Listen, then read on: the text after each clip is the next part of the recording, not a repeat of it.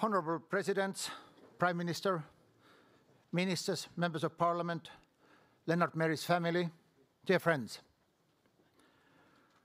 Russia's full-scale war of aggression against Ukraine, which, by the way, began on Estonia's Independence Day, shows that we in the collective West have made grave mistakes.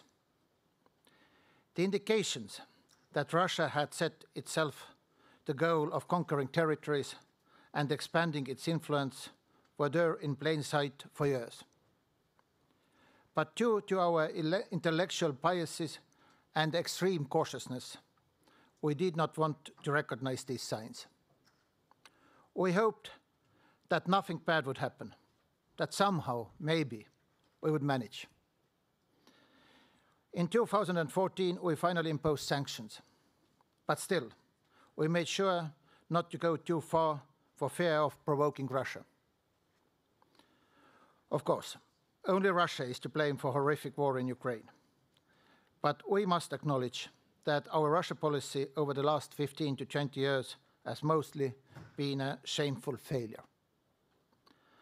Our efforts to engage Russia, our readiness to take its interest into account, such as decision at NATO's Bucharest summit in 2008 not to grant Ukraine and Georgia a membership action plan, were interpreted by Russia as weakness, as an invitation to establish itself militarily in Europe. It is now our responsibility to learn lessons from these mistakes. We can say, without exaggeration, that the failure of democracy and freedom, at least in Europe, depends on how quickly and wisely we can build new policies. The theme of our conference this year is Tempus Fugit, time flees. We don't have too much time. Ukraine's heroic resistance against Russia's aggression has given us some space. Russia will not have the strength to start a new conventional war in the near future, but it will recover. During his presidency, Lennart Meri emphasized dozens of times that history has given us, the states that regained or gained their independence at the end of the Cold War, a short window of opportunity. Estonia, Latvia, and Lithuania were able to take advantage of it. We do not even want to think about what our situation would be now had we not become members of NATO and the EU in 2004. The Ukrainian people and army have opened a new window of opportunity for Europe and the West. It is not our job to change Russia, in particular if most of its people do not want this. But we do have an obligation and the power to isolate an imperialist and aggressive Russia and to protect those of its neighbors who want to live in a free and democratic world. This will be expensive, but the price we pay today will be many times lower than tomorrow's price if we allow free rein to an aggressive Russia. For us in the Baltic states, restoring our independence and integrating into the West was not always easy. Even among those who are our allies today, there was hesitation, which is natural, because people are afraid of big changes, and states are even more afraid of major geopolitical changes. But not always. We are delighted with the extremely timely action of our good neighbors, Finland and Sweden. Their accession to NATO will increase not only their own security, but also the security of Europe as a whole and of our region in particular. I very much hope that in the coming months, the West will be as determined as Finland and Sweden to carry out difficult but vital changes. I don't want to create illusions. There are certainly people waiting, or at least hoping, that the situation before 24th of February will be restored in some way, and that it will be possible to return to business as usual in relations with Russia. I am sure that these people are, at best, extremely cautious about the idea of Ukraine, Georgia, and Moldova joining the EU or NATO. There is clearly no shortage of issues to discuss at this 15th Lennart Meri conference. In concluding, I would like to thank all those who have contributed to the success of the conference, our partners in public and private sector, our sponsors, my colleagues at the International Center for Defense and Security, and the director of the conference, Eva Ekpajuste. Thank you.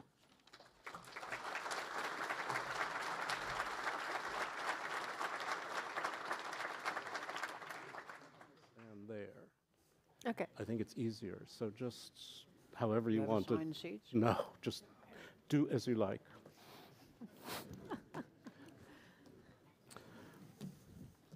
Because I need to leave. Ladies and gentlemen, hello. I'm Steve Erlanger with the New York Times, and it's a tremendous pleasure to see so many friends in the audience, so many wonderful voices, and in this very difficult time. We have an extremely good panel for you, but I'm very struck by the title of this conference because time flies, it flees, it's lost.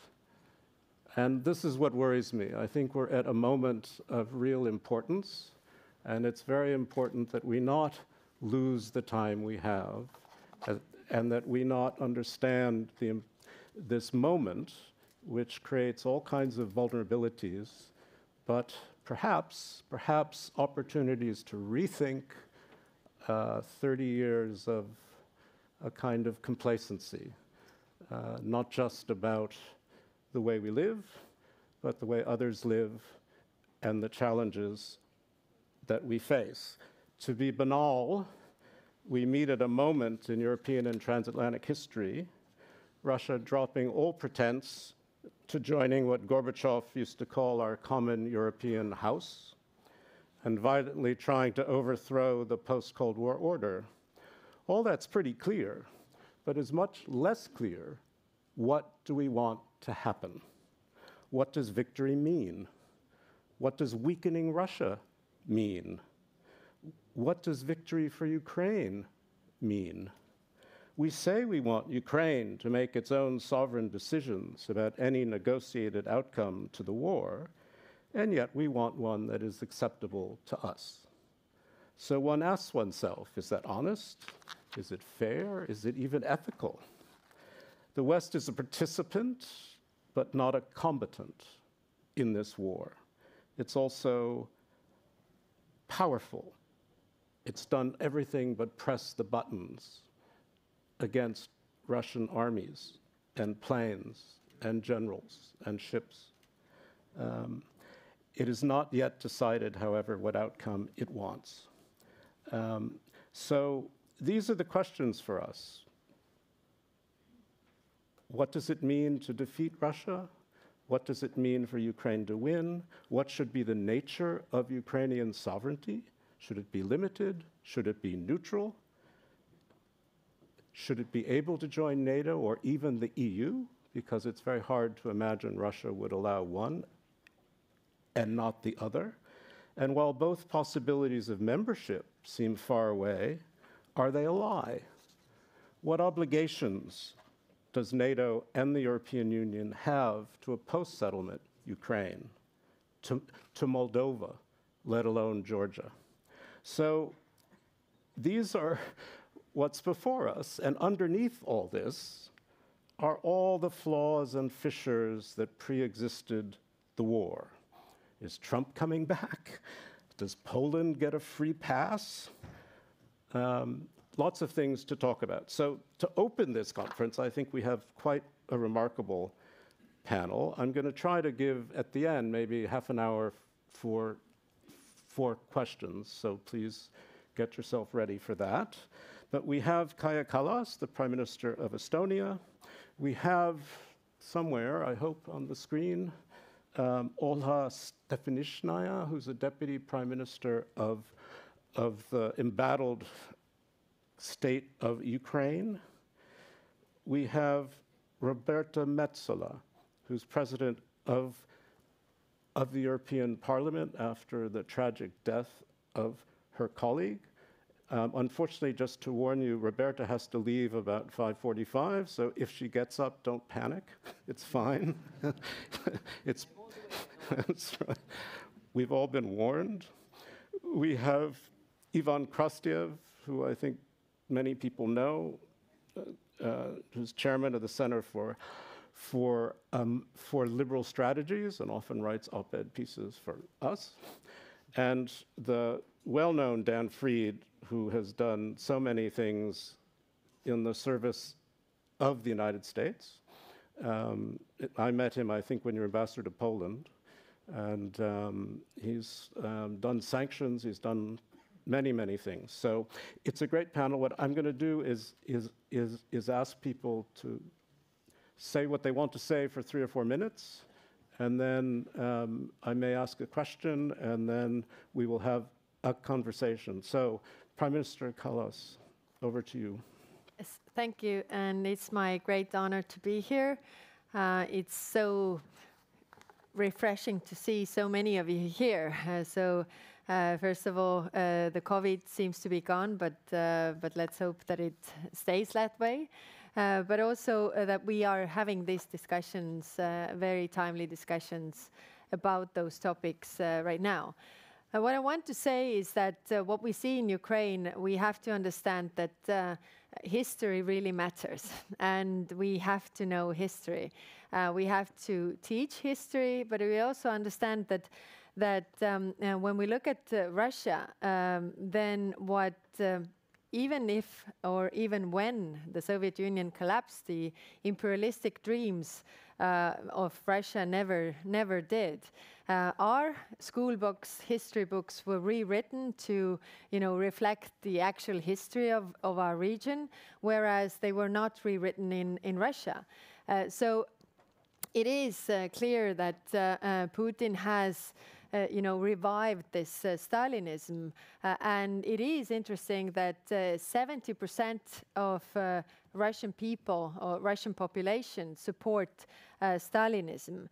So when the crimes of Nazism were widely condemned in the world, then the crimes of communism never were. And if you are here in Tallinn, then I really recommend you to go to visit the Armada Memorial, which is for the victims of our Soviet past, really, which is remarkable to give the sense what we are really talking about for such a small country like Estonia really is.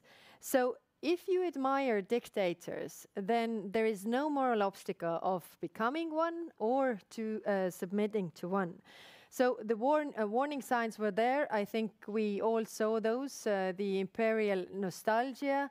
The Soviet anthem was never changed, so the Russian anthem is actually the Soviet anthem.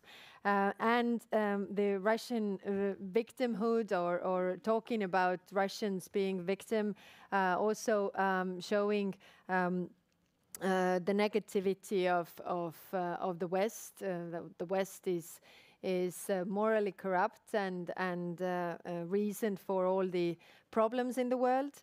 But also we saw the wars in Chechnya, we saw Crimea, we saw Georgia, Donbas, and we made the same mistake every time. That, okay, we have peace now, let it be peace, everybody stays where they are, nobody moves, and we can go on with our lives. And that was a mistake, because if the aggression is not punished, if the aggression is not pushed back, then there will be a pause of 1 year, 2 years, and everything will continue because the aggression really pays off.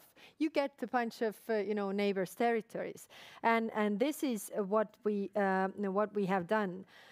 So also the signs within Russia, the getting rid of potential opposition. This is getting rid of the alternatives that were there, shutting down Memorial International that was actually dealing with the Soviet crimes. This was all the signs and preparations. So these were the signs there, and of course we saw what happened on the 24th of February. So the question now for all of us is, have we learned from our mistakes, or are we continuing with the same path? So hopefully we have good discussions about this here. Thank you. That's terrific. Thank you. I'm hoping we can get Olha Stefanishyna on the screen behind me, because I'd love her to make her contribution now. So let's hope it happens.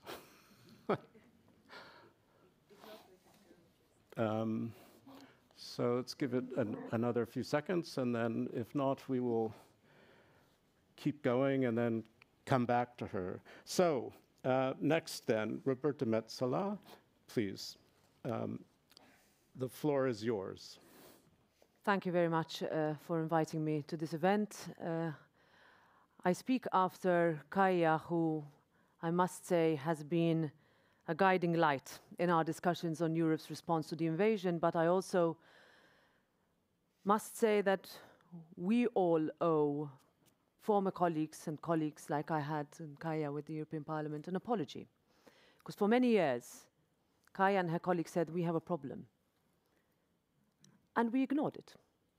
We said we are comfortable in looking away at a very unpredictable, volatile, menacing neighbor on whom we were too comfortably reliant, and whose leaders, autocratic directly or indirectly, we sheltered for too long. We sold passports to them. We allowed them to take over integral parts of our clubs, teams, chalets. And for too long, we just said, life, don't worry, will not be different. Let's not talk about buying energy from each other or investing in renewable energy sources when we could continue to rely on a cheaper supply. Where are we today? Today, I think we all need to look very carefully at where the European Union has succeeded, but where it has not. I represent the European Parliament, and I felt it was our responsibility as a European Parliament to say immediately upon the invasion of the 24th of February that not only that what has happened was unacceptable, brutal, that the response had to be strong, but also that we can never go back to the world that we lived in pre-24th of February. I am part of a generation that never saw war. I come from a country that joined the European Union on the same day as Estonia did. I am married to a Finn. Imagine that. You're going to be a NATO family soon. When my son was born in 2007, my first son, my husband told me hopefully by the time he's 18, there will no longer be obligatory military service. Yeah. Where are we now? But now is the time for us, as we did in the European Parliament, to say, yes, we are ready to send the clearest of messages that energy has always been political, that our security is dependent on anything we do to achieve our goals in transport, in environment, on migration, on being able to be more seamless and not immediately reintroduce borders between our member states the minute there is this virus that we think comes from outside and stops at police checks. So this is the time we have that we should use this momentum, that we look, and I'm really happy to see Olga on the screen, that we look at Olga and her colleagues. When I visited Kyiv on the 1st of April, I was able to address them in person and say that if we don't take the commitment that we are going to protect our continent, because what Ukrainians are doing are fighting our war for the same fundamental values and principles and beliefs that we grew up looking to the European Union to protect, then I think we would really not only be failing our Ukrainian friends, we would not only be failing our continent, our union that we like to talk so much about, but also how are we going to look at our children and the next generations that are going to say, what did you do? We already have to answer for what we did not do in 2015 and in 2008. I think that's something that we need to look clearly at. I want to come back to you because so far what the EU has done is spent money, which may or may not be sufficient to the actual challenge. But Olha, I just want to welcome you over at the end. Thank you very much for being here. I hope you can hear me. Yes. Okay, great. It is a great privilege to have you here, and you have the floor. Tell us what you want us to hear. Thank you, Your Excellency. Indeed, it's a great privilege for me to have the opportunity to have the discussion in such a broad circle of participants and decision makers, which is important. I will not repeat some of the things many of you have heard already from us Ukrainians, the Ukrainian government, over your personal visits or over phone calls or any kind of public conversations. There are just a couple of very important messages and parallels we now see, and I want to bring it to your attention to have this discourse. I absolutely have no doubt that the outcome of this military aggression is only one possible: the new and more strong Europe. By the end of the day, this is what we are fighting for. This is what our armed forces and soldiers and those civilians who are under occupation expecting us politicians to do. And now we see that already this war has revealed the new type of unity, the new type of reaction, the new type of decisions which are going beyond any procedures. These are the recently held summit of the ministers of defense in Ramstein, but also an extremely coordinated policy in terms of restrictive measures towards Russian Federation, which has again united not only European Union member states, but also Japan, Canada, United States. All of these efforts has been united to address the threat and to hold Russia accountable. But in that regard, I want to bring to parallel what was the outcome of the Second World War. So we all know that this has been one of the bloodiest and the most brutal military aggression in European continent, just revealed by the ambitions of one paranoid leader. And we now compare a lot Hitler and Putin and his activity and his rhetorics. But I would like to bring to your attention what was after the Second World War. Who was building what? The democratic countries has established the United Nations, the North Atlantic Treaty Organization, and European Union. And on the 9th of May, all of us has been celebrating the day of peace, of peaceful coexistence, and the deliverables, the achievements we have managed to build over these 70 years to gain this peace. What was Putin and Kremlin celebrating on the 9th of May? They are still celebrating the end of the war and their victory. And this is the huge difference. And on our actions right now, it would depend in this time of war, those backbone of our unity and our engagement and political leadership would depend on what would be the outcome of this war. And we should start planning right now, because only the unconditional victory of my country could be the only way out for a successful and reborn Europe. And for us, it's very important, for me as a Deputy Prime Minister for EU and NATO affairs. Now, when we are absolutely supportive of NATO making a decision to join Sweden and Finland as a member states of NATO, for us it's a very important signal showing that NATO allies has now recognized the strategic mistake which has been done back in 2008. The beginning of the strategic ambiguity policy and great tolerance towards Russian military engagement, which has led to 3 wars, 2 of which has been taking place in my country. 3 wars in Europe.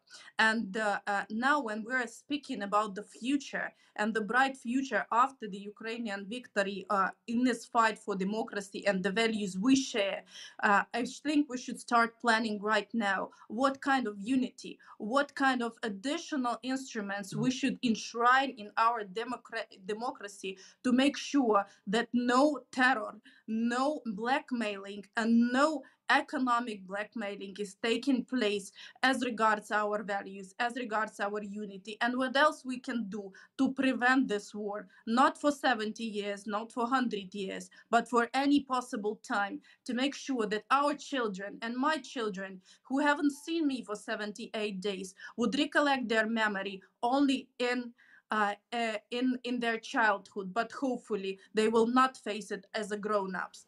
So I think that the very important background we have managed to build to deter Russian aggression, to make sure that the isolation and the pricing is enormous for the aggressor, to make sure that Ukraine is capable to defend itself, is absolutely essential to be freezed down and to be reborn in the new strategy of a stronger Europe.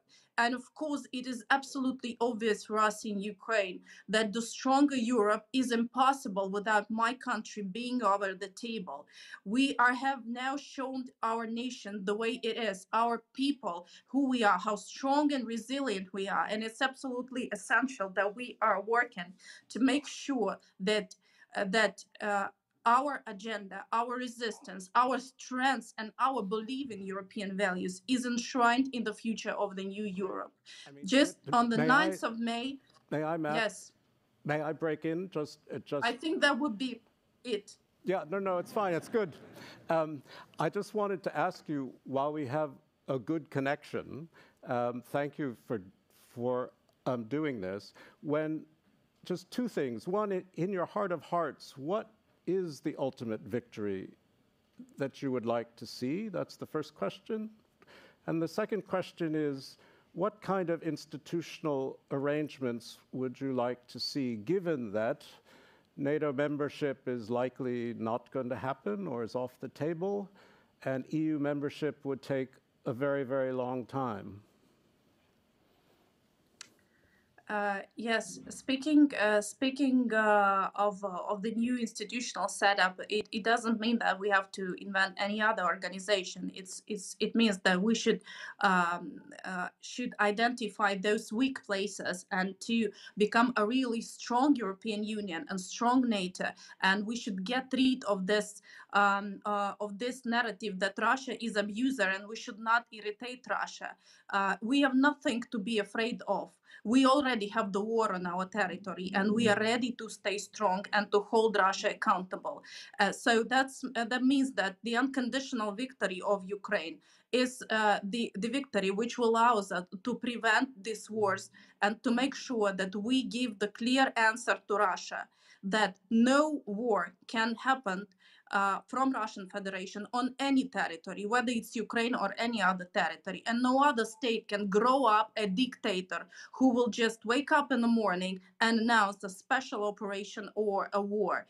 And this is not cannot be done only by Ukrainian military resistance. The broader political leadership and political common sense should prevail. And we think that the first decision in that regard could be taking place already in June, where despite the threats of Russian Federation, the EU leaders can make a decision and grant Ukraine a candidate status, which would bring the whole discourse on enlargement and the new future of Europe to the agenda. Right. And speaking about the other institutional element, NATO is not on the table for Ukraine at this stage, I'm sure, but as part of the negotiation process, we have called on the leaders of the Security Council of UN and the G7 to sign the agreement on the broader security guarantees, which should be a new format of security support of a country and stabilization of the region. So this should be the new beginning, but also the Ramstein meeting has been a new beginning we should build on. Great. Thank you very, very much. And I hope you can keep connected so we can come back to you with some questions now. I'd like to turn to Ivan Krastev, please. Thank you very much. For me, and because I'm not a politician, obviously a certain period that started with the peaceful unification of Germany ended with the Russians attempting violently to partition Ukraine. And the first question is the one that Kai asked, what we got wrong out of the last 30 years? And in my view, one of the things that we got wrong was that when basically Soviet Union opened and showed an interest in liberal order and was signing all these documents and so on, it was the Soviet Union who did it. It was never Russia. And one of the reasons President Gorbachev did it, he believes that this is the way to preserve the Soviet Union. People have forgotten that most of these documents, including with the Paris Charter, was signed when the Soviet Union was there. And what basically President Gorbachev liked about European Union was a very strong anti-nationalist moment. And because he was fighting the republics, this is what he was going there. And then you have a totally different actor, and this was Russia. And Russia was not post-imperial. So this is the story, because in its history, Russia was nothing else but empire. In year 2000, opinion poll shows that the majority of the Russians didn't know when is their national day. Back then, it was the day of the Russian Constitution. 57% believed that the current borders of Russia are not going to remain for a long time. Some wanted to expand, some feared that basically Russia is going to lose territory. And the idea of the Russian identity was not there. So in a certain way, you have these identity building projects that ended where it ended. And in my view, this is quite important because when we are saying that this is changing European Union fundamentally, and I very much agree with this, the problem was that it's not so easy for the European Union to change than we pretend, for three reasons. The idea that security is based on economic interdependence is what European Union was about. It was not just kind of the business dream of several German leaders. This is what European Union was preaching to everybody. It was European Union who believes that military power doesn't matter. And basically, we have been looking at the Americans that they basically like to fight, and we believe this is about soft power. It is not so much about soft power also.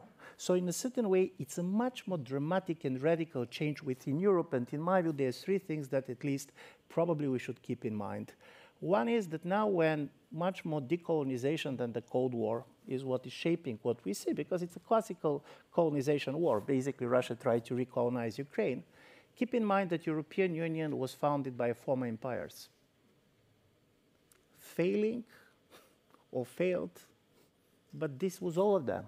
It was only with the enlargement of the East that massively post-imperial nation states entered the European projects. It's a different sensibility about many issues, understanding of sovereignty and others.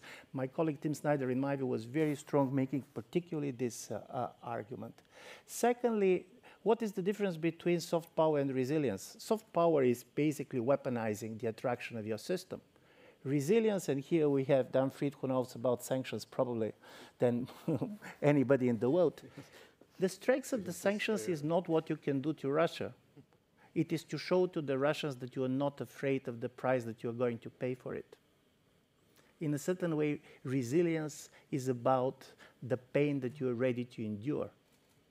And this is not easy in democratic countries. And I'm going to end up on my last point. Why we reacted so differently in 2015 and then 2020, and the major reason was the Ukrainians. This is, in my view, not particularly kind of nice to say, but if Ukrainians were not fighting back in the way they fought back, if it was just a repetition of Crimea of 2015, I don't believe that the Western reaction was going to be so different than it was in 2015. It was basically what the Ukrainians did. Strangely, all this European society that a kind of a post-sacrifice society was so much impressed by the readiness of the people to die for their independence. But how we are going to rearrange the European Union, which was based on the idea of post-war. The war is not possible anymore. And we are coming out of this experience into a kind of a new union.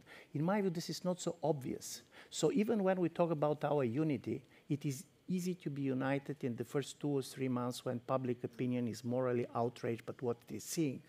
But I want to see what is going to happen in 3 or 4 months when the party of peace saying that the most important is for the war to end, regardless of what concessions Ukrainians has to do, and the party of justice saying that there cannot be peace if the Ukrainian territories are going to remain occupied, when they're going to clash in every single parties and when they go on elections. Yes. So from this point of view, I do believe it's quite important to try to understand that the most difficult things in Ukraine already happened, but the most difficult things in Europe are coming. Yes, well, I think that's precisely right. And particularly when you consider inflation, which you said is at 19% here, rise of energy prices, this will have political backlash. It simply has to. I mean, there's no way. Dan, with your forgiveness, I want to ask Roberta something before she has to go. You had said in your moving remarks that the European Union had learned from its mistakes. It had done some good things, but it had made some mistakes. And I just wanted to ask you what occurred to you as the most important mistake and the most important good thing that that Brussels and its member states have done. I think I'll start with the most important is that the unity and the coordinated response, not only to the actions and help to Ukraine from a financial, logistical, arms perspective, but also in the tangible solidarity of opening up of homes and schools and countries to almost 6 million Ukrainian mothers and children that you see every day in classes, in societies. They're waiting for the possibility to go back home. But while they're waiting, we revise laws that we ignored for 20 years, even though we could have used them in different areas, different crises, different influxes. But we did that now because we thought that there was our responsibility to do it. And if someone had asked me 3 months ago whether that particular piece of legislation could ever be triggered, I said we tried multiple times and we didn't manage. Yeah. Well, in terms of helped that they were white and Christian for the most part. I think what we could argue about is, it's difficult because the question will come when a similar point or question will be asked by the southern member states when they're potentially faced with a migratory influx. But that's let's say we are talking about millions fleeing war. In terms of where we have failed, I think it's simply when we refused or used legal obstacles. Now I'm a lawyer and I did this for years. You use legal obstacles in order to hide the fact that you have no political will to do something. And there, as an elected politician myself, I can no longer go to my next election in 2024 and say, do you know what, the reason why we didn't do this is because we really can't, or the governments are blocking, or that particular institution did not do enough. If our citizens say, we want you to move on climate change, we want you to move on making sure that the European Union enlarges, that there is a security consideration, a political consideration to look beyond the countries that are current members, but those that look to Europe as their home. And we have to have the leadership and the vision to see the European Union as being able to have that conversation. Yes. We did not have it before. Right. The next few weeks, as Ivan said, will be crucial in that regard. But we have the opportunity to look back at the past 2 years, let's say a very crisis-ridden Europe with a pandemic, but now with a war on its territory, to say, where do we want to go? And do we manage to address what our citizens also different to previous situations? Before you'd have leaders that take the decision, go back home and try to explain it, but now it's our people saying, you know what, we want you to do this. Yeah. And we need to be ready to answer that. Right, thank you. No, because I mean, one of the things that's most striking to me about Ukraine, I mean, the Americans knew Russia would invade, but thought Ukraine would collapse very quickly. And as Ivan said, that was the big miscalculation, misapprehension, but also now perceived as an opportunity. And Zelensky, too, I think surprised himself, let alone everyone else, when you compare him roaming around the streets in his green T-shirt to Putin sitting at that grotesque 20-foot white table. You have images of democracy and authoritarianism. So I'm hoping European leaders will seize the moment too. They haven't yet, but maybe they will. So feel free to go when you need, and thank you very, very much. Thank you. Okay, and Dan, over to you. Prime Minister, you were right. We were slow to understand the danger, but not too late. We understood it slowly, but we were not too late. My own government understood that Putin was going to invade, and they understood it early. And I'm looking at you, Avril Haines, right? They were spot on right. They did well. Unfortunately, they were right about Putin's intentions, but fortunately, they were wrong about what would happen on the battlefield. They got that, they blew that call. Well, everybody did. I'm not sure whether... Except Russians. Russians knew Ukrainians would fight. They just didn't believe Putin would do it. Not sure. Maybe. Not sure about that. The West has done pretty well. We've exceeded some of our own skeptical expectations. Sanctions, military assistance, the United States, Britain, other allies, Estonia, are running a major military logistics operation out of Poland and at a wartime basis. That's pretty serious, and I'm looking at you, Celeste Wallander. Like, well done. Like, seriously, this is good stuff. The Ukrainians have done magnificently. Now think about it.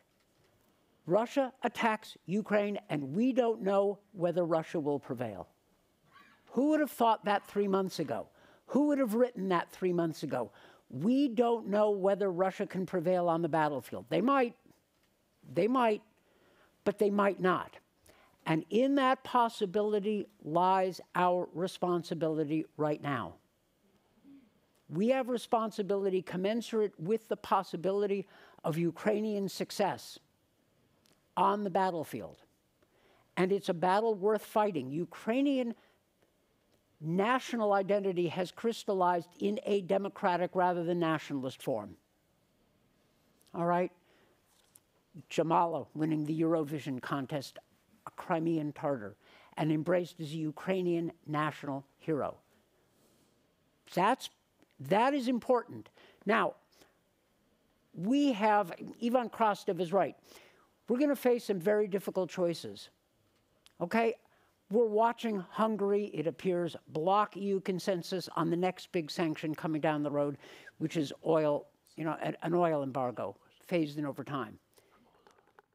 I hope that it's not true what Erdogan said today about blocking Finnish and Swedish NATO membership, and God knows what he'll do about security guarantees for Ukraine. There is going to be a temptation to deal, the party of peace, right, as Ivan Krastev said. To deal, meaning to tell the Ukrainians what territory they have to give up before it's been won on the battlefield by the Russians, who may not win it at all. I'm an old policy person, an old bureaucrat. I used to get paid for figuring out ways to get around insurmountable obstacles. That's the job of the governments of the West, to figure out what we do to get around the insurmountable, supposedly insurmountable obstacles that we may face. That used to be my job. Now it's like your job, colleagues. That's what we need to do. Not to start negotiating among ourselves about the definition of victory, which always means, I hate that conversation because it always ends up somebody comfortable telling the Ukrainians what they have to surrender.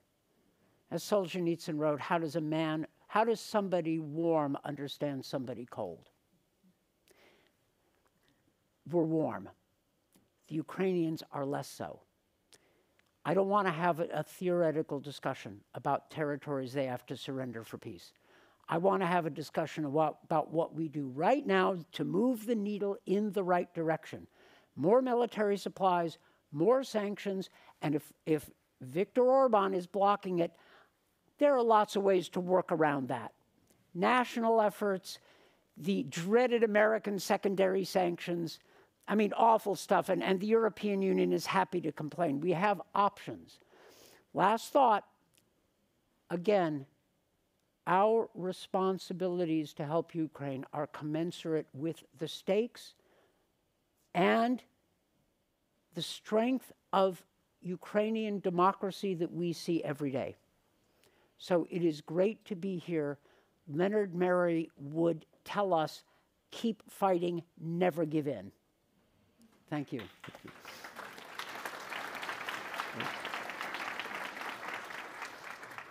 It's not spoken like a bureaucrat, Dan, I have to say. An ex-bureaucrat. They don't pay me to be nice anymore. You're free now, yes. No. I fear we've lost Olha. Sounded like there was some kind of air raid siren, and I didn't want to interrupt. So if she can come back, that would be wonderful. And if she cannot, I think she heard real warm words of support here. Kai, you wanted to say? Yeah, I wanted to comment on a few things what Ivan said. You know, I had many discussions with EU colleagues regarding Ukraine, and very interesting ones. And one discussion that I had in France, just driving to that location in Paris, I realized what you say, the imperialistic states of European Union, the member states. Former empires. Yeah, former empires. But this is a valid point, because if you drive around in Paris, and I was driving to this meeting, and seeing all these monuments dedicated to Napoleon. So I suddenly realized that, you know, war for us, small countries like us, means total devastation, means destruction, means atrocities, human suffering. It's black and white. It's very bad thing. Whereas for some countries, you know, war might mean, you know, you are strong, you're powerful, you get more territories. So the historical background is different. It's not that black and white, unfortunately. And of course, when we had Crimea, then Crimea was different in many ways. Why now it is easier to keep the unity? Because in Crimea, you know, Putin was saying that I'm not doing this, and we were saying that you're doing this. But there were people doubting, and what they played then very well was to play us against each other. And I was a member of European Parliament at the time, together with Roberta, and I saw these discussions going on in the European Parliament, where you have the representatives directly elected from different member states. And we talked about sanctions, and you saw, you know, is there a really a war? Is it really Russia that is doing all this? And you saw this confusion that is really easy to create in the public opinion of the European countries. And this is different this time. And I think we have made huge efforts to keep this unity, and also to keep the public opinion on our side. My final point regarding the peace agreements, then I also see this, you know, as you say, the party of peace, who say that the peace is the ultimate goal. If we get peace, we forget everything else. Then, our ultimate goal is to have peace. But if it is the ultimate goal and you forget about everything that has been done, then there will be a pause of 1 year, 2 years, and everything will continue in a much broader scale, because aggression pays off and it can't just pay off. Okay. We have to understand, I stop here. We have to understand that we have to constantly remind this, that we can't pressure Ukraine into any kind of peace agreements what they are not prepared to go into. And we also have to zoom out of the picture. It's not like Ukraine invited Russia to the table and asked that, okay, what territories you wanna get and who you wanna kill. It's because, Russia invaded Ukraine and tries to take its independence. Yes, good. And we also have to be careful to let the Ukrainians decide what they're willing to sacrifice for peace also. I mean, that's part of the question that I have. I was just in Sweden, which is having a psychodrama about joining NATO. It's going to happen, but it's painful, I would say. But one of the things people have realized there, this isn't Crimea, this isn't little green men, these are tanks and missiles and guns. It's exactly. A whole different thing that's happened now. And it scares everyone to death. It really does, because if they can do it to a supposedly brotherly country where they're all the same people, if you believe Putin, then it's easier to imagine at least a future Russia doing it elsewhere. But that's part of the question I wanted to ask, because it just seems to me, we talk about European unity, but we hope it persists. But already you have, in France, in Germany too, in other countries, a notion, well, let's keep talking to Putin. We have to keep lines out to Putin. This will end at some point. Russia won't go away. They're our neighbor. We can't pretend Putin's going to disappear, right? Now, it's not produced anything yet, but I wonder how it looks to other parts of Europe, let alone to the United States. And I wonder if any of you wanted to comment on this problem. I can. Let's give you the Bulgarian perspective, which is very particular. Yes. You don't want to be a prime minister of Bulgaria today. We did some focus groups, and here is what comes. I'm going to give you the profile of somebody who have been always voting for democratic pro-Western parties, and basically the colleagues, he's a owner of a small hotel on the Bulgarian Black Sea coast. The person hosted Ukrainian family, give them jobs, and really cares about them. So this same person believes the following things. First, he had a huge sympathy for the Ukrainians and believes that they are victims. Secondly, he believes that Putin is a criminal. Thirdly, he believes that it was NATO who should be blamed for the war starting. Fourthly, he believes that Putin is going to win at the end. Fifthly, he believes basically that Bulgaria should not give arms because we don't want to be involved. Sixthly, he believes that he does not like particularly the president who is saying that we should not give arms because there is something kind of immoral in this. But listen, this is very important. We start with the idea that people has a consistent view of what is going on, and that basically this is going to be at the center of their attention all the time. And the biggest question is, like every war, is for whom the time works. Mm-hmm. And for me, this is the biggest question, which is for the European Union, because this is not one political space. Listen, President Putin did something that none of his predecessors has done. Lenin, Stalin, they mummified themselves and put themselves in the mausoleum. Putin decided to mummify Russia. The country is close and so on. But of course Russia is going to stay. You cannot treat it like Serbia because it's a nuclear power, and this is a reality. And then suddenly, when you start to go for energy diversification, you understand that you start to depend also on countries that you don't like much. Mm. So from this point of view, how you're going to have effective policy in a 5 or 10 years is critical. And one is where I very much agree with Dan is what is happening on the ground.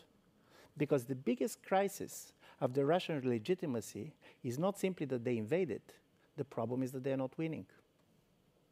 And I do believe this is one of the major questions that Russians are asking their president, why it's not Crimea anymore. Because people normally like war when war is on television and when they're winning.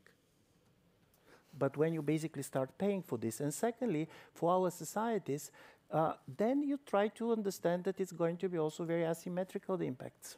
True. Very asymmetrical. And from this point of view, you should renegotiate in a totally different way. This is not like renegotiating agricultural policies. You should try to convince people that Europe is a community of fate, that what is happening in one country goes with another country. Even I don't believe that we have the language to talk about this.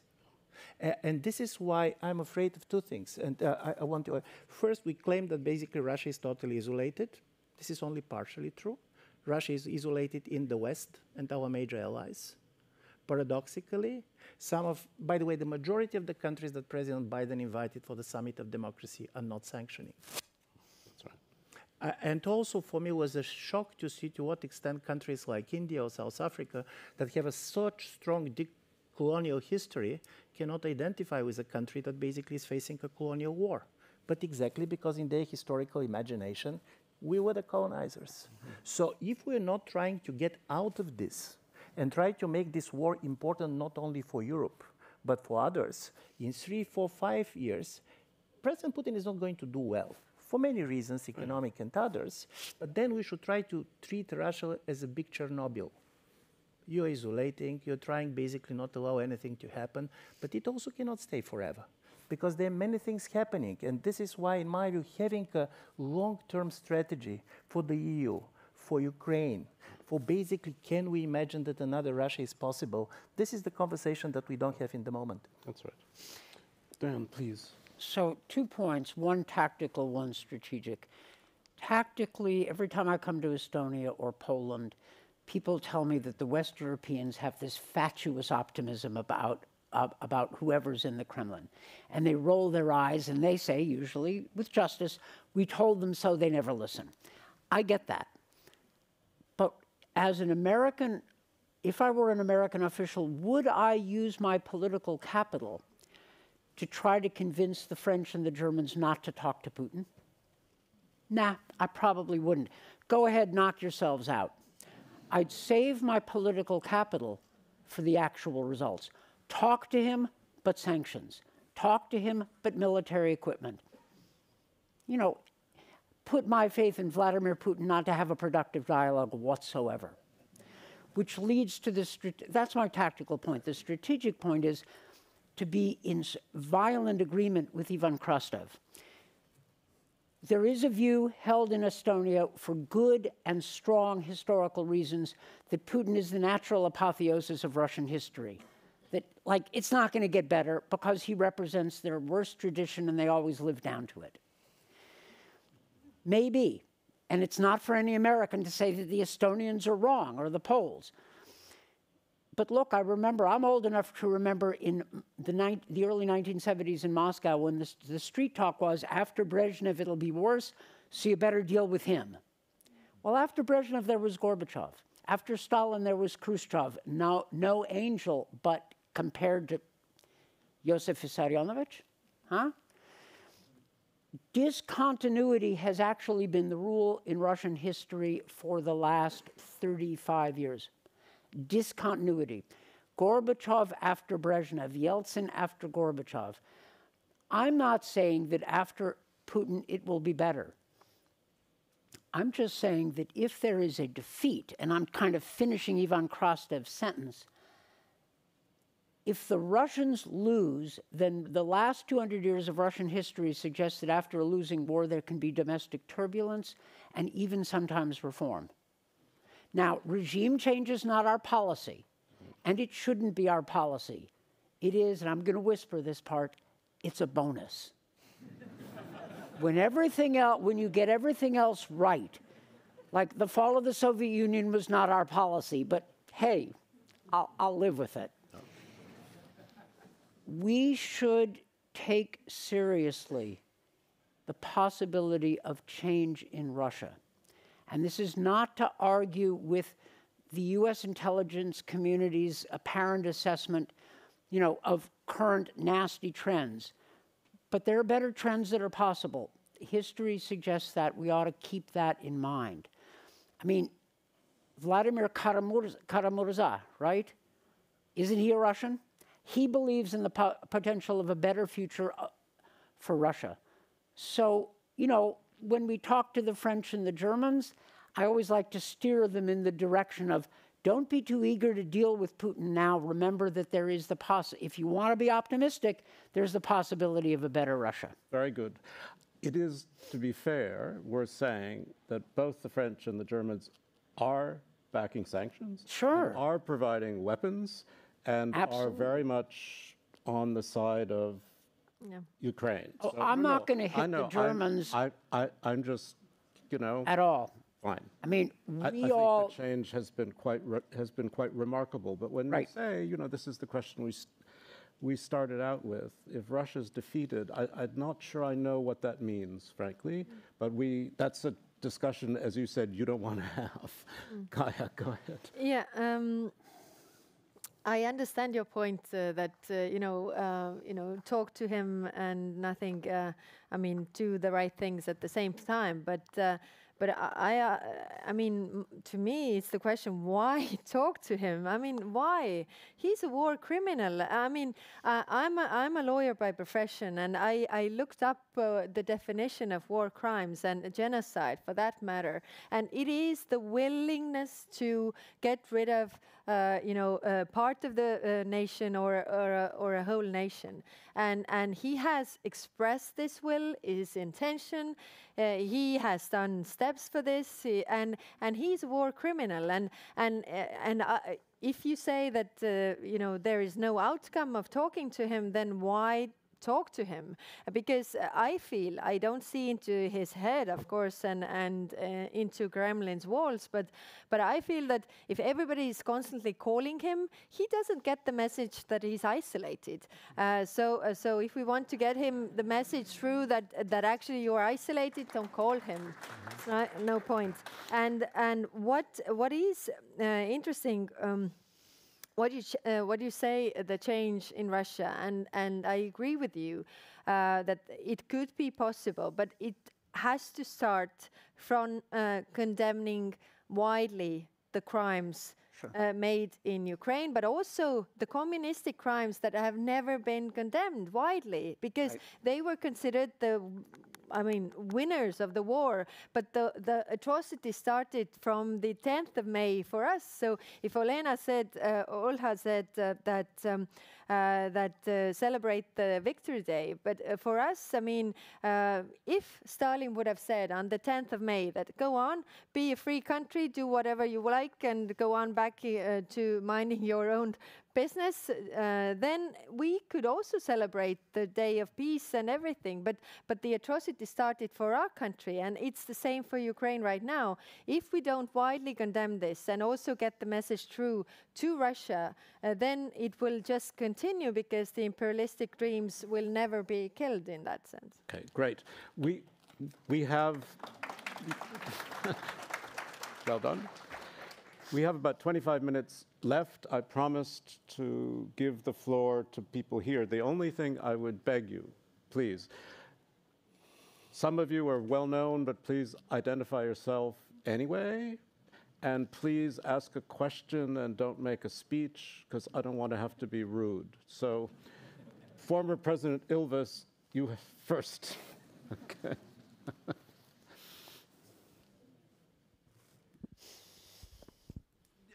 Okay, thank you. I'm going to ask a question, take advantage of the fact that we have such an outstanding panel to ask a question of you all, which is that basically, we don't need to waste our political capital telling France and Germany we told you so.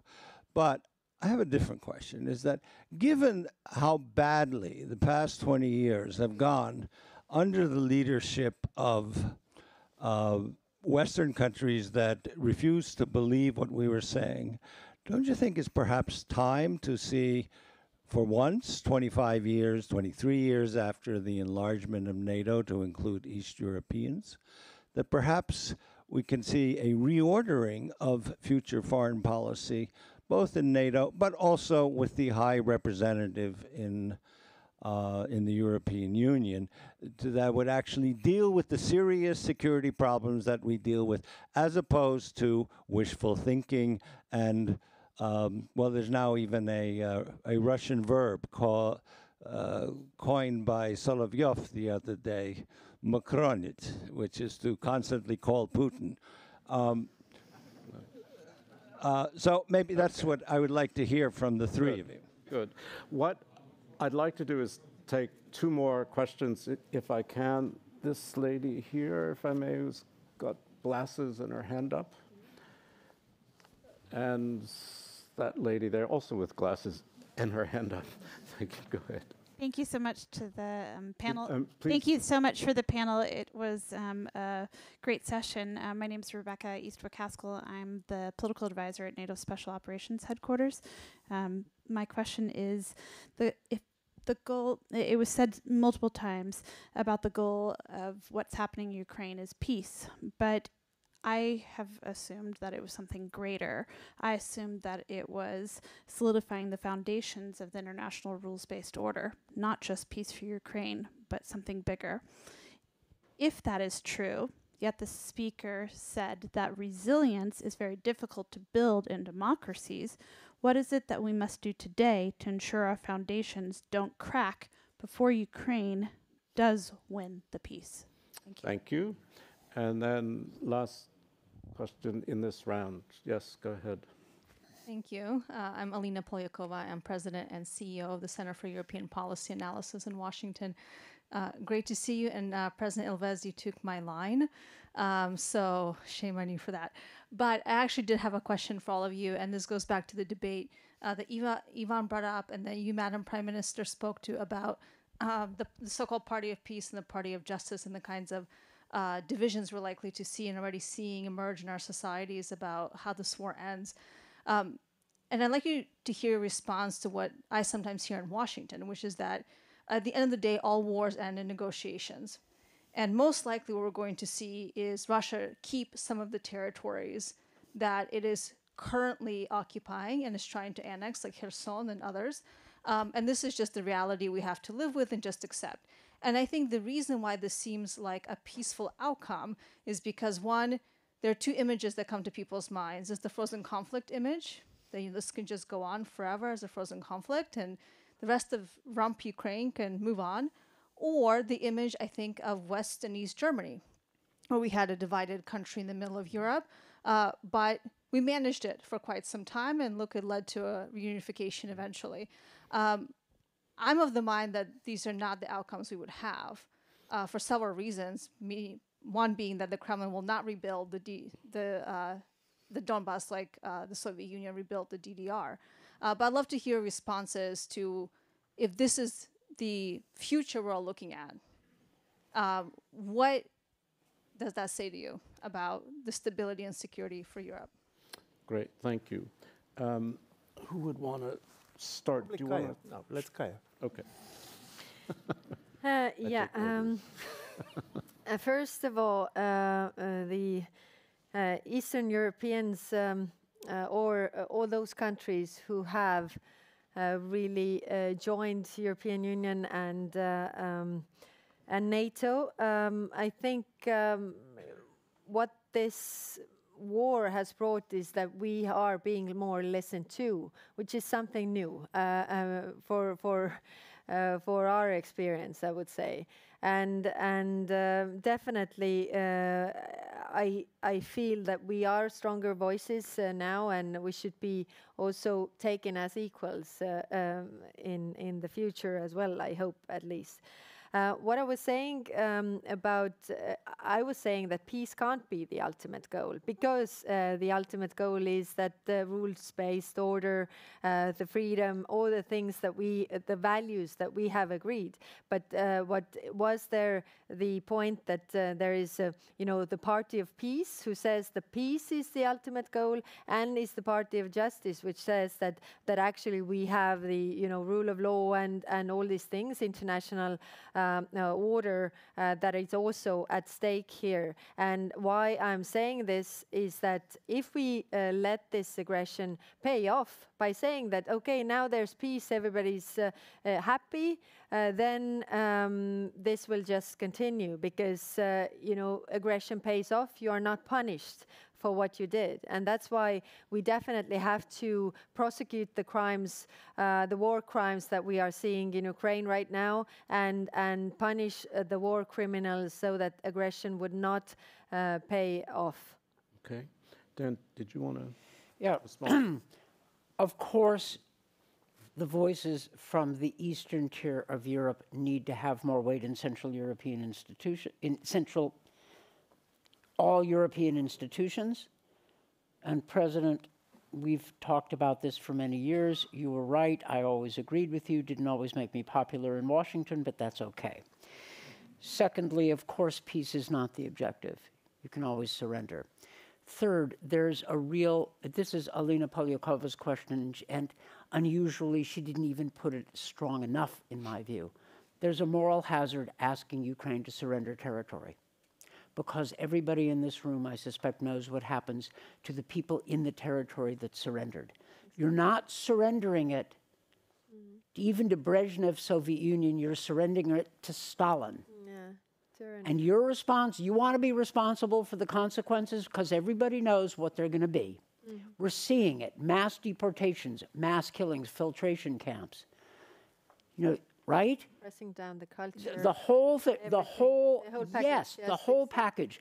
Read about the occupation, you know, read Anne Applebaum, Tim Snyder, ask any Estonian.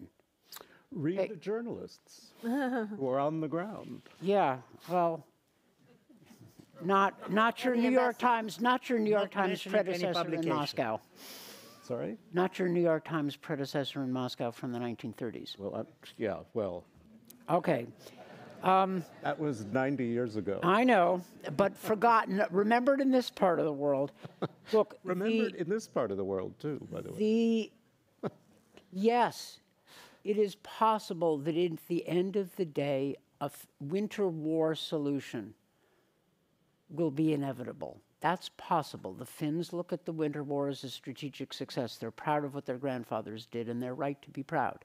But it's not up to us to tell the Ukrainians. I don't want...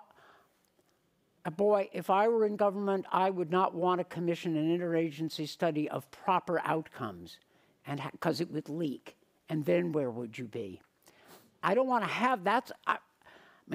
I'm an old bureaucrat. I don't want to have that discussion of what Ukraine should surrender.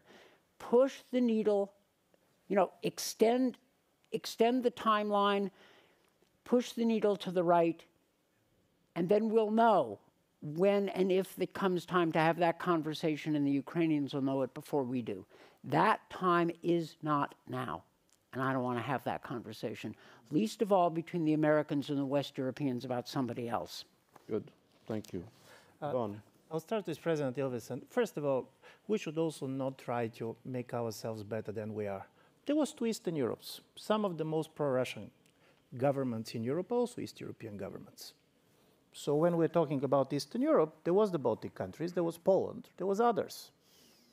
Okay. So from this point of view, this is also, in my view, important because where I agree totally with you, certain thing ended with this war, and this is basically the idea that the West can lecture the East about certain things. I don't believe that what we should do is now start lecturing the West. I would be much more, to be honest, happy if the Polish government is going to talk to the Hungarian government than basically readjusting and talking what they have in mind about President Steinmeier or Chancellor Merkel. Because the biggest problem with Eastern Europe is we were right that this idea that trade is going to solve all security problems of Europe was false. Certain West European countries universalized their experience. And this is normal, but it was a risky exercise, and you can see it.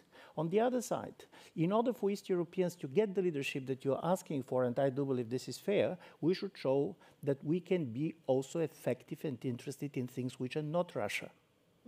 Mediterranean, Africa, if you want to, China, if you want to really lead Europe, it cannot be only about Russia, because also keep in mind, in order to deal with Russia now, you should create a partnerships, particularly economically, in places that we have never been interested before.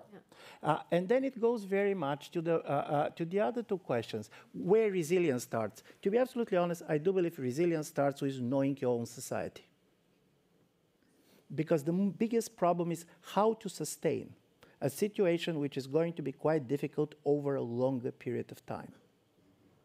You remember the story of this Roman leader who basically put his hand into the fire just to try to show the invading army that basically he's not going to blink and they're going to fight till the end. Capacity to endure pain, I mean economic pain, is what is going to change policies. And here comes the story which Elena is asking. For me, strangely enough, NATO's enlargement towards Sweden and Finland is a good opening if you want to discuss international order. Because basically, I don't believe that you can move to the Russia side and starting discussing international order when they basically have their troops in the country and basically you're talking about a ceasefire which probably is not going to be peace. But if Russia is really so much afraid of basically Finland and Sweden getting up, let's talk about international order. What really they do believe. What is about the sovereignty of their neighboring countries? It's not only Ukraine. We're talking Georgia, we're talking Moldova, we're talking about everything. Because the basic assumptions of the Russian foreign policy was that in 1990s, it's not that they were promised NATO not to enlarge, but they promised a sphere of influence in the post-Soviet space. Mm-hmm. And to be honest, look at 1990s and you're going to see that all peacekeepers in all conflicts in the post-Soviet space were Russian troops. So this kind of a story that they get certain things and now we are taking it from them, this is things to be discussed seriously. And in my view, this is going to be very difficult conversations, particularly with somebody who is losing a war, who has an apocalyptic mind, and who believes, and there was a great argument being done, a colleague in a previous session, saying that many people, not only in the Russian leadership, believes that if Russia cannot basically survive, there is no reason for the world to survive. But this is, and in my view, this is a very serious conversation. But first, we should show in our own societies that even if the governments are going to change, this is not going to change policy. Even basically, if there are going to be economic costs, we are ready to sustain them. Even if there are going to be changes in the American presidency, it does not mean a totally different policy with respect to Europe. And listen, if you're Putin, if you don't know all answers to all these questions, you believe that probably hope rhymes with history. He believes that the change in one country, the veto of another country, the change in the United States can change everything. So from this point of view, I do believe unless you're going to basically defeat his expectations that the West is going to change, Ukraine is going to be in a difficult position because one of the major preconditions of this invasion was that Russian leadership believes that the West is in decline. Yes. That it is an irreversible, particularly cultural decline. Morally corrupt. Can we get the microphone up here, if that's possible? First to another former president, please. This is a nice, short and easy one, and it's to Prime Minister Kallas. Putin has managed to enlarge NATO again, but I don't feel he's quite there yet with the European Union. What is the latest gossip in Brussels, considering the conflicting messages of Ursula von der Leyen, who made all Ukrainians believe that they are or will be invited to start discussions joining European Union, and then some other people who have been saying that we are going to seek intermediate and different solutions than full membership? Thank you. Okay, and then could you give, actually just give it right next door to Camille. Camille Grand, Assistant Secretary General at NATO. Just my question is the following: listening to you, it's very obvious that Russia or Putin has achieved what will probably remain as a massive strategic blunder. You know, a good chapter in the histories of the biggest mistakes in foreign and defense policy, by underestimating Ukraine, by overestimating his own forces, by underestimating Western unity and NATO reaction, by generating unintended consequences such as the move of Finland and Sweden. So the list goes on and on. But my question, which is a bit of a follow-up to the discussion, which I don't really agree with on opposing the party of peace to the party of justice. I think there is a poor peace and a good peace. There is a just peace, as there are maybe. So I think that there but I'll leave that one aside, because my real question is, how can we transform that Russian strategic failure, which is already apparent, in a genuine victory for Ukraine and for our liberal values and the political West? Great. Could we then, I just want to get two more questions in. I promised Mr. Kramer and Mr. Lucas. And then we'll go back to the panel, and then we can all talk over dinner. Go ahead. David Kramer with the George W. Bush Institute in Dallas, Texas. I think, Steve, it was you who said NATO is off the table for Ukraine, and my question to the panel is why? Why can't we actually get behind a scenario where Ukraine emerges victorious, defeats Putin, possibly delivers him a fatal blow, and in that scenario, wouldn't NATO be lucky to have Ukraine? Okay, very good question. And Ed, you've got the last question. Edward Lucas, also from SEPA. I just want to push back a bit against Ivan's idea that there's no point in saying hope and history rhyme. It seems to me, which is the poem on the front of the agenda booklet, and I hope you've all read it, it seems to me that President Zelensky has become the leader of the free world in moral terms. He's re-established a heroic narrative that we last saw probably articulated by Václav Havel some 30 years ago. And that is a potential game changer. And I think it's also wrong to say that Eastern Europe's only worried about Russia. We've seen, I think the Czech foreign minister is here, the Czechs have pioneered a new approach to Taiwan. The Lithuanians have picked that ball up and run very bravely with it. And it seems to me that that you could make that criticism maybe in the 90s and the noughties, but it seems odd that some people criticize the East Europeans for being overly ambitious and having thoughts about China, and then say, but they're only focused on Russia. It can't be both. Great. Now we have about 7 minutes, so what I'd like to do is go back to the panel, take a couple of minutes and say whatever answer you want to say, because that's how these things end, you know, in a ceasefire. So, Kaja, why don't you go first? Okay. First, the candidate status for Ukraine. Of course, can't give you all the gossip here just between us, right? But we are working on this, and we still have some, we have countries who have very strong opinions against. But it is interesting that Eurobarometer study came out, and the public opinion of those countries actually was not reflecting the opinion of their leaders. So I'm wondering whether this public opinion really changes the mind of the leaders as well. What I wanted to say is NATO off the table. I think this is a very correct answer, correct question to ask, which is that why, it's up to Ukraine to decide whether they want to apply or not, and it's up to the NATO countries to decide whom they accept or whom they don't. So if we already give in to this, threats by Russia, then we already give Russia the say who gets to be where. And the last point I wanted to make, I just listening to all these discussions about Western Europeans, Eastern Europeans, I must say, this makes me a bit uncomfortable, because we are all Europeans, for God's sake. It doesn't matter where we come from, East or the West.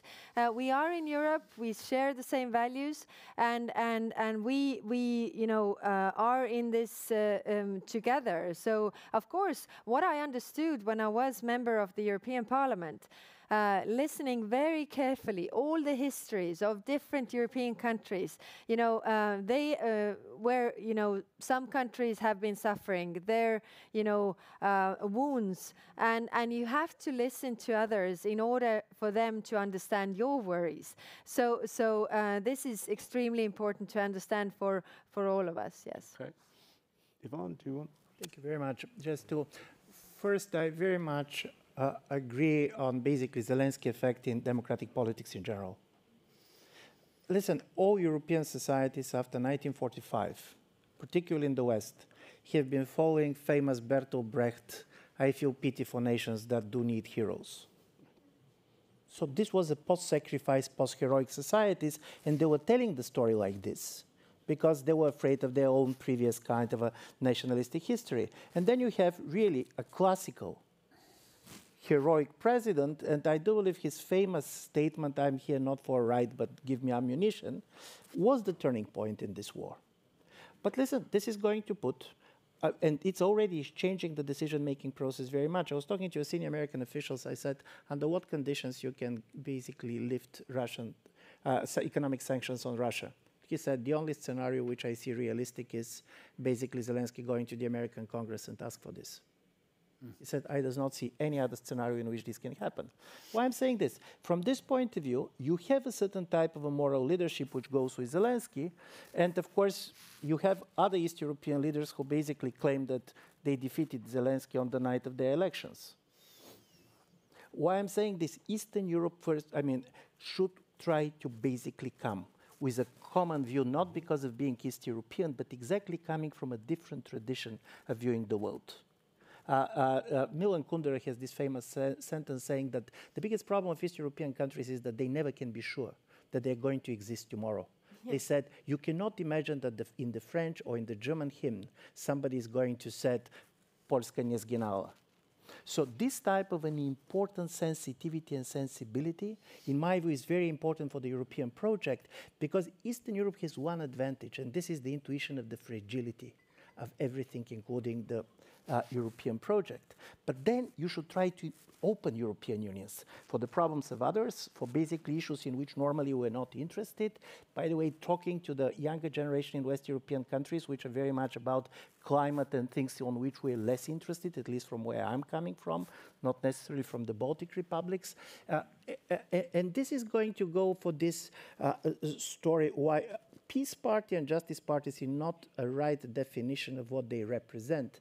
But believe me, there are going to be people who are going to say, for us, the only thing that matters is to stop the war as quickly as possible, regardless of the price that the Ukrainians are going to do. And in this peace coalition, you're going to have different forces. You're going to have pro-Russian forces. You're going to have people who are afraid of nuclear war. This is not a kind of one and the same story. And then the Justice Party is exactly what Kaja is saying, basically saying, do you really believe that there's going to be a peace? No. If he's going to occupy the territory of Ukraine, do you believe that this is not going to come back? But listen, this is not an easy conversation. My idea is in this room, we can easily agree on justice over peace. Go and talk to people who in 6 months are going to start to believe that there are things that are much more important than what is happening in Ukraine. I asked my colleagues to do a mathematical model, how much time it takes for the German public opinion to stay on a high moral ground when it was the refugee crisis of 2015, which was very important for Germany. And the answer was 88 days. So for me, if you're really in a policy business from which people like Dan and Kaja are coming, the most important is to try to see what kind of a publics we're going to face in 6 months, in 1 year, in 2 years, and to be prepared to talk to these publics. Because in my view, this is about resilience. Resilience is to be able to sustain certain position over time. Dan. Well, David Kramer's right. There's no principled reason why Ukraine should not be considered for NATO membership if we're going to consider Finland and Sweden. What's the difference? And the difference is, hey, they were part of the Soviet Union and Putin really doesn't like it. Yuck. That's a terrible argument. So in principle, you're right. As a practical matter, if we end up I was at the Bucharest NATO summit in April 2008, so I know what it looks like when you go up against, an immovable objection at NATO. So therefore, you have to deal with the second best. But you're right. We should reassess, we should examine our own assumptions in light of this war, which leads to the larger question. We have to remember what it is we set out to achieve. The big American debate at the beginning of the 1990s was, what did we fight the Cold War for? Was it simply to have a stable and predictable relationship with the Soviet Union? Or was it to liberate all of Europe? And that was a hard-fought debate. And there were Republicans and Democrats on both sides of that issue. And it ended up that the Americans remembered that we remembered the Atlantic Charter, why we fought World War II. And all of this, the newly liberated Europeans said, yeah, that's right. That's right. About time you remembered us, what we fought for. And the best thing that happened in and after 1989 is that national patriotism in this part of the world, generally but not exclusively, crystallized in a democratic fashion. And it might have been otherwise. It was otherwise in the 1930s, and that's where Washington expected this part of the world to go, just back to tiresome nationalism. But no, no. You know, it turns out that the liberal spirit, which, you know, had right-wing and left-wing variants in this part of the world, won. It won out. Not forever, you know, not every country, not all the time, I get it, but crucially in when it counted. And in Ukraine, it's, you know, they're acting according to their better angels. I mean, my God. You know, a Jewish president of Ukraine is a wartime national hero. I mean, Khmelnytsky ought to get off the statue in central Kyiv and apologize. Like, admit, okay, I was all wrong. But my larger point is we have to remember what it is we set out to achieve. We all, and this goes for my own country too, especially, we have the dark side. We have the dark side. And it's different in every country. And the challenge of that even Krastev mentioned, which is maintaining the political base for the kind of united Europe and the kind of free world that we want, that we seek, lies in the ability of political leaders to articulate that vision. I think, look, I think President Biden is trying. I think he and Ronald Reagan are representing left and right variants of the same good American tradition. There are other variants, left and right variants of our bad tradition. And it's every country's responsibility to step up and live up to that standard Zelensky has set. Look, as a peacetime president, he had many faults, right? Yeah. And now look at him. So, you know, take comfort from the good news and remember, you know, our own best principles and try to live accordingly. Thank you, Dan. I hope we have at least set out themes, questions, issues. We were never going to resolve them, but you've been very patient. I'm sorry we didn't get more questions, but I just want to thank you and thank our panel for, to me, a wonderful opening session. Thank you very much.